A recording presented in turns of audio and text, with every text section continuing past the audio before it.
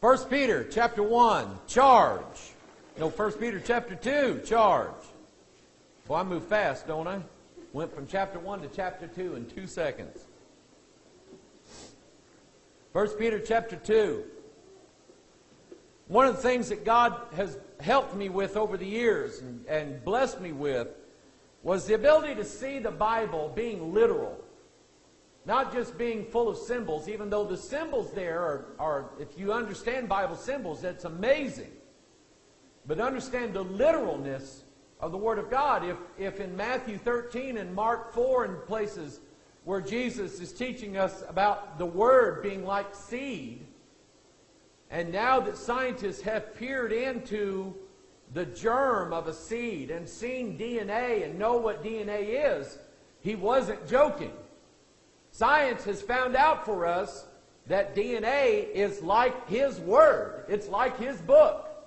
And so we're looking at that and we're going, my goodness, he wasn't kidding, was he? His seed or His Word is like seed going forth into the... We're made of dirt. The seed goes into the dirt and it dies in there and it's resurrected and comes out some great thing. Amen. So I learned to see the Bible, even though the symbols are there, the substance is there as well. So if He says that His Word is like a seed, then it's like seed. If He says that He is like a stone, He's not kidding. He's not joking. Jared was in the office there, and he was talking about the Hubble Space Telescope, and he was talking about how it's seen some of the stars, and he was just amazed at the different colors. Well, that kind of brought my mind, if you'll hold your place there in 1 Peter and turn to Ezekiel chapter 28. Let me show you about what Lucifer looks like. This Bible's right. Amen. Stars are angels, according to the Bible. Now, do you believe the Bible? Every one of those dots up in the sky, guess what they are? They're ministering spirits. That's what God put up there. And so, look at Ezekiel 28, and he's talking about the king of Tyrus, but the king of Tyrus here is the devil. It's Lucifer. And this is what he appears like when he was in heaven. Verse 13 of Ezekiel 28, Thou hast been in Eden, the garden of God, every precious stone was thy covering. And he mentions the sardius, the topaz. Who in here knows what topaz looks like? What does it look like? Some yellow and some are blue. My mom's first stone. Okay. See, I'm thinking you ladies know more about this than maybe you guys do. I mean, we know limestone and sandstone and like that, right? Gravel stone, stuff you dig. But these ladies know about those precious stones like sardius. And what is sardius? Anybody know? Must be something pretty. Sardius, topaz, and the diamond. Now, you guys know about diamonds, don't you? The beryl, the onyx, the jasper, the sapphire, the emerald, the carbuncle, and gold. There's 10 of them here. Now, understand this. The devil not only is adorned with these, but that is his substance. That's what he's made of. It's who he is.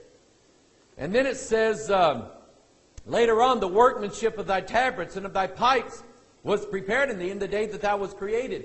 He not only was given musical instruments, they were made into him. And I couldn't understand that for a while until I was thinking about it one day, and I thought, well, you know, birds, they have musical instruments in them, and they play them.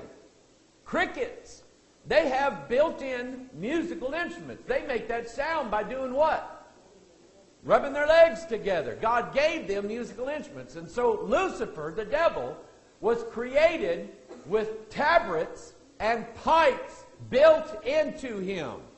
He was a musical playing angel.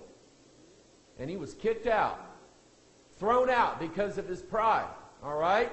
Because of the beauty of the stones that he was made of and the beauty of his light, pride was built up in him, and he was kicked out of his place because he was a covering angel, and he was cast out of that, and now he's cast down here to the earth, and he's still using music, by the way, to do what he does. You ponder that for a while. Amen?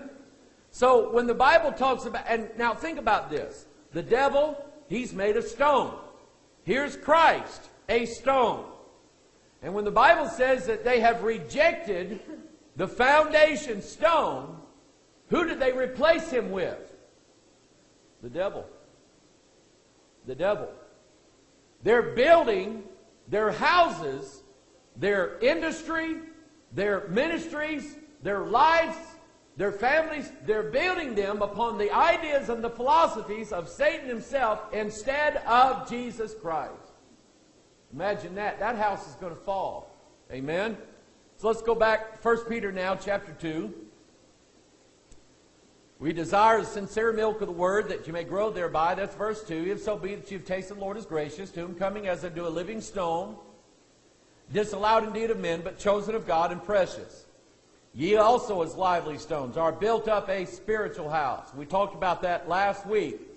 How people you can either build your house with the principles of the Bible, the stone of the Bible, the stone of the living word, Jesus Christ, or you can build it upon man's philosophies, man's ideas. Ye also as lively stones have built up a spiritual house and holy priesthood to offer up spiritual sacrifices acceptable to God by Jesus Christ. Wherefore also it is contained in the Scripture, Behold, I lay in Zion a chief cornerstone, elect, precious, and he that believeth on him shall not be confounded. Unto you therefore which believe, he is precious, but unto them which be disobedient, the stone which the builders disallowed. They looked at it and they said, this is not fit for us. This is not how we want it. This is not, listen to what they're saying. This is not how we want it. But it is how God wants it. But they disallowed that. They cast it aside. The same is made the head of the corner. God picked it up and said, you know what? I'll use it to build my kingdom and my house and my everlasting temple. Amen. So he said, he's precious, but unto them which be disobedient, the stone which the builders disallowed, the same is made the head of the corner, and a stone of stumbling. I may talk about that tonight, and a rock of offense. Even to them which stumble at the word, being disobedient, whereunto also they were appointed. But ye are a chosen generation, a royal priesthood, and holy nation, a peculiar people, that ye should show forth the praises of him who hath called you out of darkness into his marvelous light, which in time past were not a people, but are now the people of God, which had not obtained mercy, but now have obtained mercy. Let's look at some places in the Bible where Christ is the stone. Turn to Genesis chapter 28. Genesis chapter 28. We're going to focus on verse 10, but I want to kind of get the context a little bit so we understand what's being said here. Let's see if you can beat me there. Genesis chapter 28. The Bible says in verse 10, And Jacob went out from Beersheba and went toward Haran. And he lighted upon a certain place, and tarried there all night, because the sun was set. And he took of the stones of that place, and put them for his pillows. Can you imagine? And you think you've got it bad where you sleep. Amen.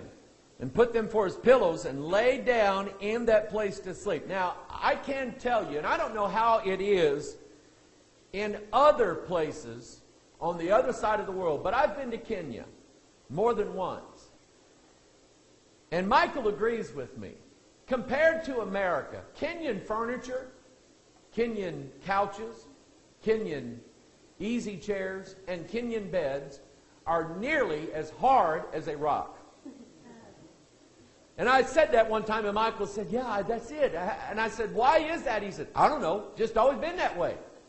So maybe for them, the idea of piling up some rocks and putting your head on it at night and sleeping, maybe that's easy for them because that's what they're used to. I don't know. But for us, we like it fluffy and puffy and marshmallowy. Amen? That's how we like it. So watch this now. What was that stone? What were these stones that he laid down there? Fellas, listen to me now. Verse 12. So he dreamed. Behold, a ladder set up on the earth, and the top of it reached to heaven. And behold, the angels of God ascending and descending on it. Can you imagine that dream? Here's a ladder. Goes all the way up to heaven. Here's angels walking up and down on this ladder, just going down and up. Angels are made of fire, by the way. So he's seeing light and fire there, traveling up and down that ladder. Verse 13, and behold, the Lord stood above it, and said, I am the Lord God of Abraham thy father, and the God of Isaac. The land wherein thou liest, to thee I will give it, and to thy seed. And thy seed shall be as the dust of the earth. And thou shalt spread abroad to the west, and to the east, and to the north, and to the south. 4 things here, by the way. 4 gospels. And in thee and in thy seed shall all the families of the earth be blessed. Why was he saying that? What is that phrase for? Who was it that was in Jacob? Jesus. Jesus. Jesus was in the loins of Jacob. Passed down to the 12 tribes, but particularly Judah. And from the tribe of Judah comes the Lord Jesus Christ. So in thee shall all, and in thy seed shall all the families of the earth be blessed, if they will believe on the Lord Jesus Christ. Can I hear you say amen? By the way, he says, in thee and in thy seed. Seed is the Word of God. Are you blessed when you read the Word? Has the Word of God blessed your family? Amen, it does. Now verse 15. Behold, I am with thee, and will keep thee in all places whither thou goest, and will bring thee again into this land. For I will not leave thee until I have done that which I have spoken to thee of. Verse 16. And Jacob awaked out of his sleep and said, surely the Lord is in this place. And I knew it not. And he was afraid and said, how dreadful is this place? This is none other but the house of God. And this is the gate of heaven. Now think about it. So watch this. Jacob rose up early in the morning, and he took the stone that he had put for his pillows to set it up for a pillar, and poured oil upon the top of it. What was he doing? He was anointing this rock, this pillar, with oil. The Hebrew word for the anointed is Messiah. The Greek word for it is Christ. Guess who this is?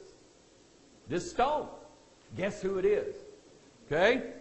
You say, well, now, Pastor, now really, it's not really the stone. It's just a picture of a stone that's Christ. Hang on a second. In 1 Corinthians 10, there was a stone that we find that followed Israel all through the wilderness. And what did Paul say that stone was? That stone was Christ. See, I believe that he has appeared all throughout the Old Testament in different ways and in different forms, but it's still Christ. That's what I believe. Now, I may be off on that, but that's what I believe. Because he said, this is the, he didn't say this is sort of like, think of like this is the house of God. He said, this is the house of God, and these are the gates to heaven. And what did he see? The angels ascending and descending on it. Look up there at John chapter 1. John chapter 1. This is Jesus. He saith unto them, verily, verily, I say unto you, hereafter you shall see heaven open, and the angels of God ascending and descending upon who? The Son of Man. That was Christ. The angels of God ascending and descending on this stone that looks like a ladder. What am I talking about? DNA. DNA looks like a ladder. God made it so that it looks like a ladder. And it's made out of phosphorus. What does the word phosphorus mean? Yes, Caleb. Phosphorus. That's the smartest boy I ever raised right there. The word phosphorus means phosphorus, right? What else does it mean?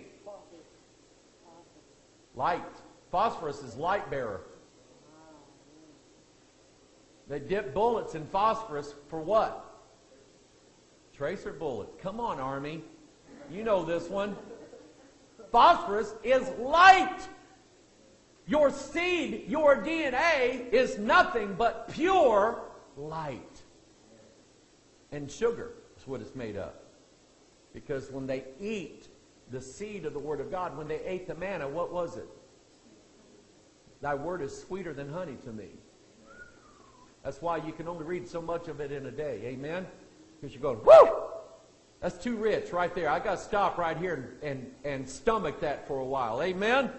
Amen. DNA is a living, listen, it is a living stone. Everything in this world that is living has a ladder of DNA for the book that makes them what they are.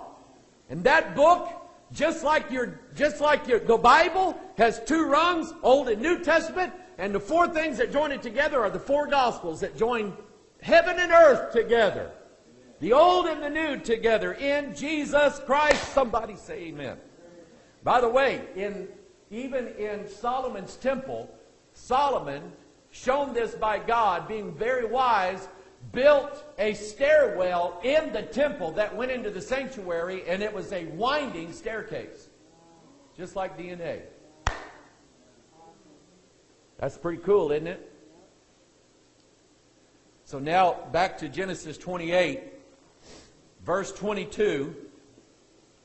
This stone, which I have set for a pillar, shall be God's house.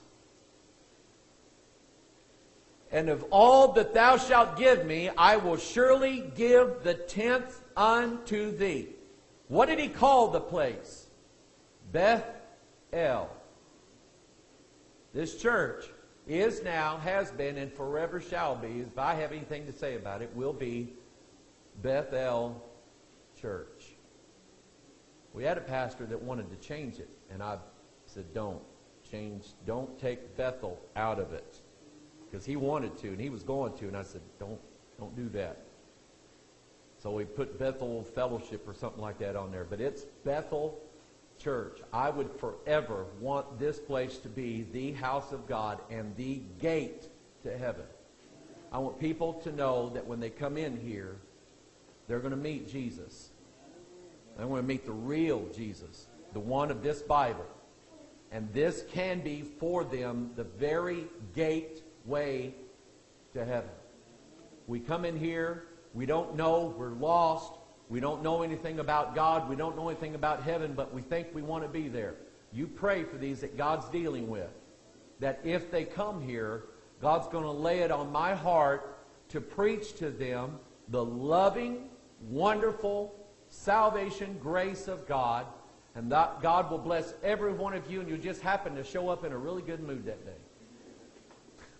Or you just had the worst week of your life, and you come in here, and while God's cleaning up your slop, they just said, you know what?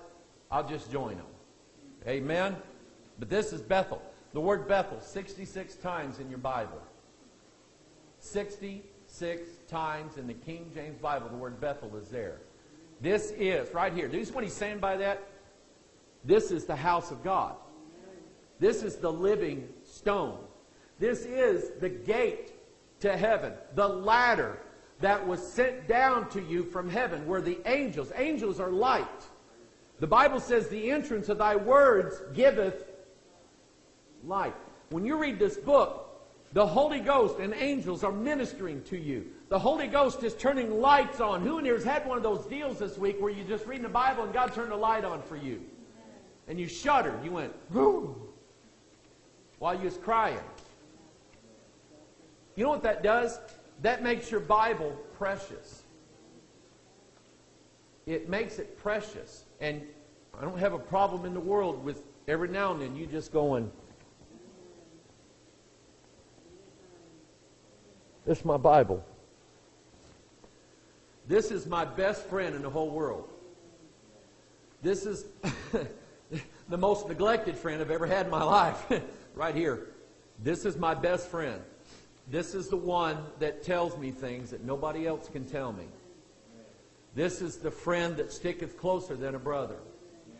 This is the friend that, to me, if I lost everything, I still have this. And I've asked God, don't ever take this away from me. Now, what did David say in Psalm 51? Take not thine Holy Spirit from me. See, he was scared, wasn't he? This was a year after his sin that Nathan the prophet came to him. And he's scared now that God is so angry over what He's done that He's going to take His Holy Spirit away from him. Because He saw it with Saul. Did He not? He saw what happened with Saul. And He said, Lord, please, not me. Don't take this word away from me. This is the gate to heaven. This is the living stone. Jesus asked the disciples, will you also depart from me? Because some had departed from Him. And Peter said, to whom shall we go? You have the words of eternal life. We don't have any other place to go. This is it right here for us. Somebody say amen. So this stone really is alive. By the way, I didn't mention this, but there on the bottom right hand there is like a X-ray radiographic image. It is an analysis of DNA in the fact that it is a crystalline structure. You know what a crystal is, don't you? It's a stone. It is phosphorus. Phosphorus is a stone that they dug out of the ground. Right? Sugar, when it dries, you cook sugar and it dries, what does it turn to? A crystal. So the two primary elements of DNA, phosphorus and sugar, make it so that it literally is a stone. It has the attributes of stone. It has the makeup of stone. It has the elements that come from stone. In every way, your DNA is a living stone. God got it right, didn't He? So He wasn't exaggerating. He was not just making metaphors. He was speaking the truth about it.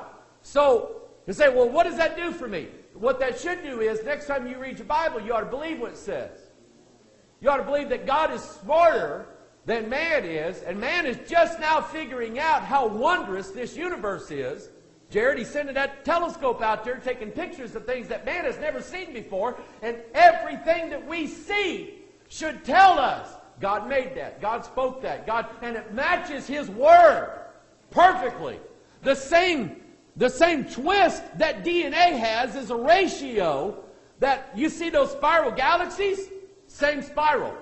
Same ratio in the largest things in the universe and the smallest things in the universe, DNA. We can't even see DNA, it's so small, and yet we know that it twists at a certain rate and a certain ratio, and it's the same ratio that the galaxies are turned. Same ratio that water goes down the drain in. Same ratio that waves come in and on the sea. Same ratio as the twist, the spiral that's in my ear and in the back of my hair. Huh? Yeah, my cowlick. Thank you for noticing. Lisa always says, you always miss this little patch of hair right here, and it's always sticking straight up. I said, honey, I just want God to make sure He's counted those too. I don't want Him to miss them. Listen, when you read this Bible, I want you to be able to believe everything that it says. Because it's true. It's never been proven wrong. And it won't be proven. This is the gate to heaven right here. This is the house of God. And you say, well, I thought the church was the house of God. They're the temple. But we are in Christ, aren't we? You say, well, okay. Who in here really understands what it means to be in Christ? Does anybody understand that? I mean, help you with it. Here's my understanding of it. Christ is the book, the Word. Where is your name written once you're saved? In the book of, guess who the book of life is? You're in Him. And He is in you. Amen? John, where you been? You asleep up there? I thought he'd be jumping out the window by now. Look at Genesis 49:24. But his bow abode. This is Jacob prophesying over his 12 sons. His bow abode in strength, and the arms of his hands were made strong by the hands of the mighty God of Jacob. from thence is the shepherd. He calls him the stone of Israel. The stone of Israel. Exodus chapter 24. The Lord said unto Moses, Come up to me into the mount, and be there, and I will give thee tables of what? Stone, and a law and commandments which I have written, that thou mayest teachest them. The 2 stone tablets that Moses had in his hand, they were Jesus Christ. Because Moses comes down the first time with the 2 tablets. That's Christ, Old and New Testament. He comes down with the 10 commandments. That is Christ. Israel rejects that stone. See, the foundation stone of Israel would have been the 10 commandments. Would it not be? But they rejected it. So what did Moses do with the tablets? Cast them down, and they were what? Broken. Jesus said, Take, eat. This is my body which is broken for you. This do in remembrance of me. That's Christ at his first coming. So God says, Moses, hew out 2 tables like you saw at the first, and bring them up to me. Those 2 tables that Moses hewed out are us. Because we're going to be taken up into heaven by the lawgiver. See, what was it that brought you to the cross? It was the law. Because the law compelled you to go to the cross because you were guilty of it. So Moses brings you back up the mountain, and God writes his law on your inward parts. Paul said that written in not in tables of stone, but fleshy tables of the heart. So now that has been written on us, because we didn't come from heaven, we came from here. Moses took us up, and now we have it written in our hearts, and now we come back with Jesus the second time as the 10,000s of his saints, like the 10 commandments, coming to rule and reign for 1,000 years. That's the tables of stone that you see. And Israel, see the stone of Israel. But he comes to Israel the first time and they reject him. He is literally the stone that the builders rejected. Why? They were offended at him. Joshua chapter 24, look at this. Joshua wrote these words in the book of the law of God, and took a great stone and set it up under an oak that was by the sanctuary of the Lord. And Joshua said unto all the people, This stone shall be a witness unto us. For, look at what he says, For it hath heard all the words of the Lord which he spake unto us. It shall therefore be a witness unto you, lest ye deny your God. Now I just really think that unless Joshua is crazy, he's just said, see this stone? It heard all the words that I spoke. So you know who I think that is? I don't think it's just any stone. I think it is Christ in a mystery. He's with Israel, but they don't understand who he is.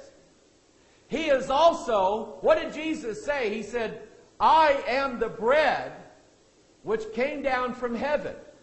He didn't say I was like the bread or think of me as the bread. He said I was the bread.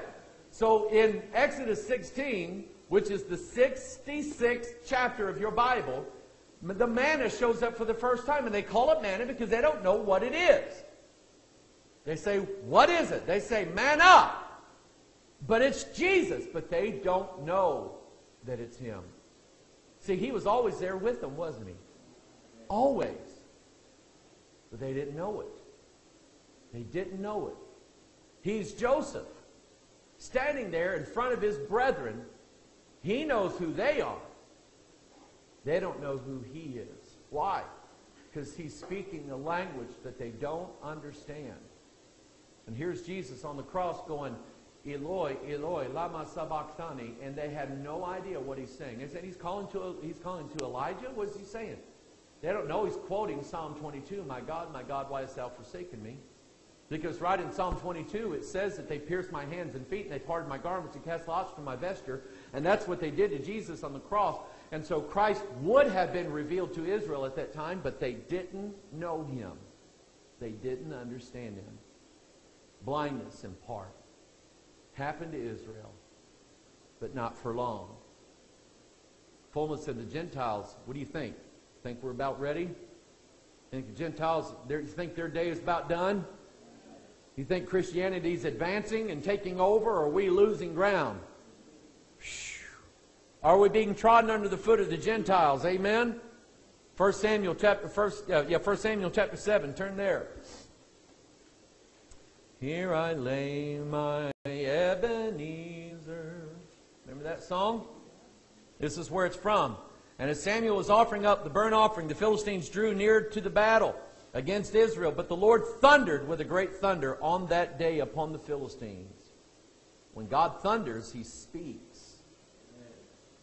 And discomfited them, and they were smitten before Israel. By the way, in Revelation 10, the mighty angel, when he speaks, when he roars like a lion, 7 thunders uttered their voices. Okay? I think this is a prefiguring of that. So the Lord thundered with a great thunder.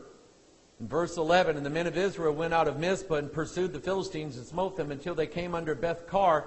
Then Samuel took a stone and set it between Mizpah and Shin and called the name of it Ebenezer, saying, Hitherto hath the Lord helped us. Here's Jesus again. Here He is, a living stone. And He has a name. Ebenezer. The Lord. By the way, that stone, listen, here's the teaching of this. I want to forget the philosophy of it. He is the stone here that's always with you, who will always help you. Thank you, John. You know, I wouldn't have a problem if you found a nice flat rock somewhere and you took some paint and you painted on it Ebenezer. And then you carried that around in your pocket next to your quarters and your pocket knife and whatever. Or put it in your purse, ladies, where your bills are. And every now and then you pull that stone out and it says Ebenezer, and you remember what that means. Hitherto hath the Lord helped us. And use that as a reminder to every now and then remember the real stone that you have on your phone. You have a stone in your phone. Lindsay asked, that's what I'm going to call the message. So help me remember that. The stone in your phone. And you're going to read your Bible. And hitherto, the Lord is going to help you in every issue of life that you're facing and that you're dealing with. Amen?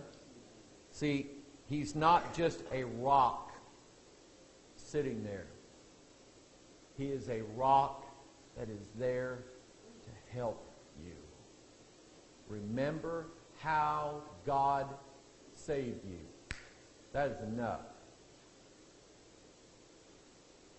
Isaiah chapter 8. Turn there.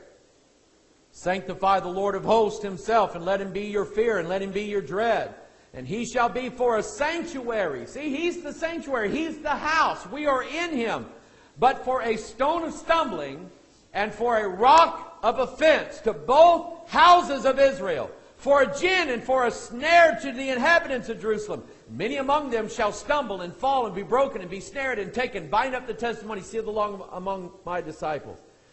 Now, I don't have time to do this tonight.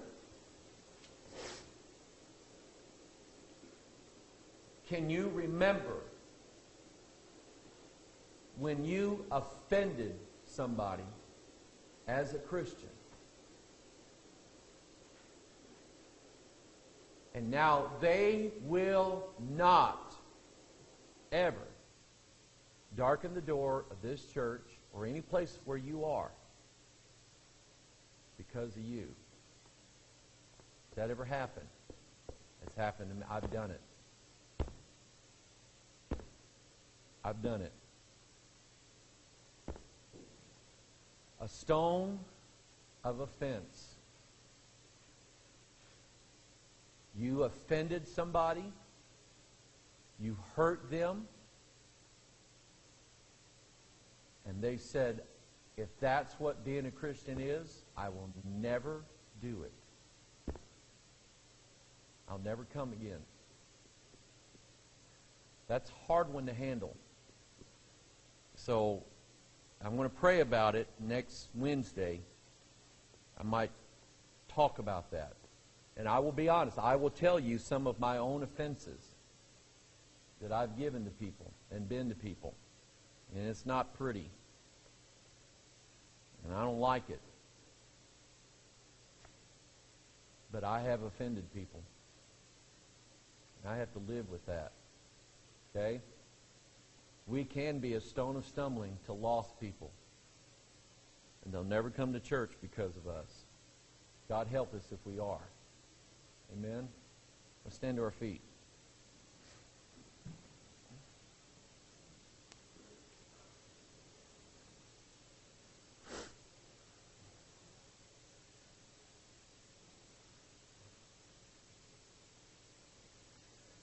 Father, we come before you tonight, and we thank you, dear God, for Jesus. We thank you, Lord, for his presence always with us.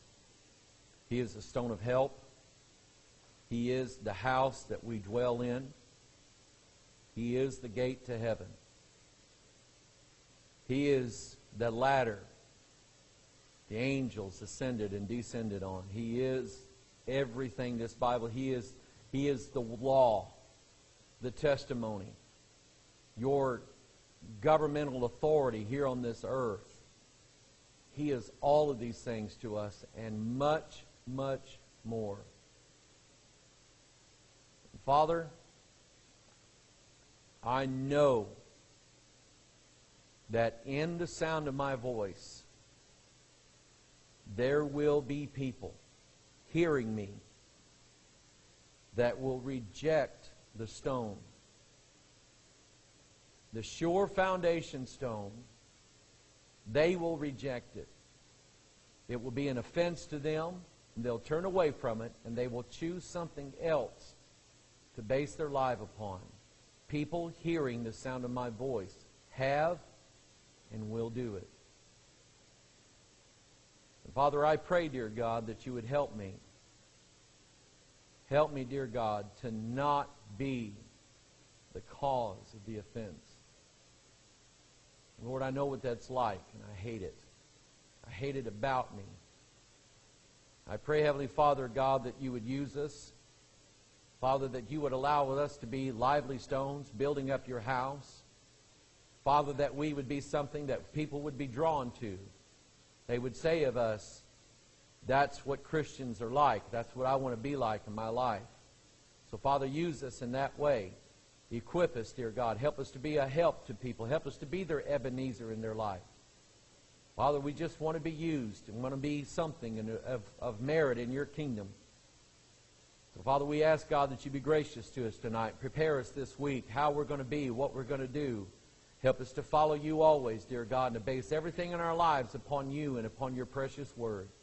Thank you, Lord, for meeting with us tonight, for loving us and helping us to commit ourselves to you further. We love you in Jesus' name, and all of God's people said, amen. God bless you. You are dismissed.